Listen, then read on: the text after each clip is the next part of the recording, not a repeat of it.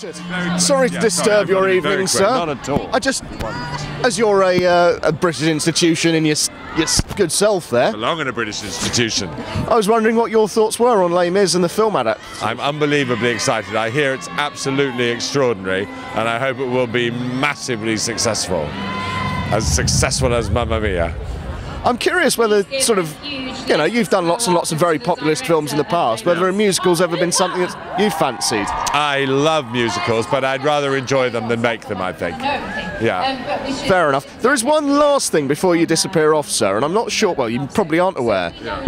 The other day, Dandy turned 75. I managed to grab the CEO of the Dandy, talk about film adaptations, and he actually said if you came to him with an idea for a film, he'd roll over and say, yes, we'd like to work with you. So I'm just pitching you now to try and get you to make a Dandy. That's the one for me.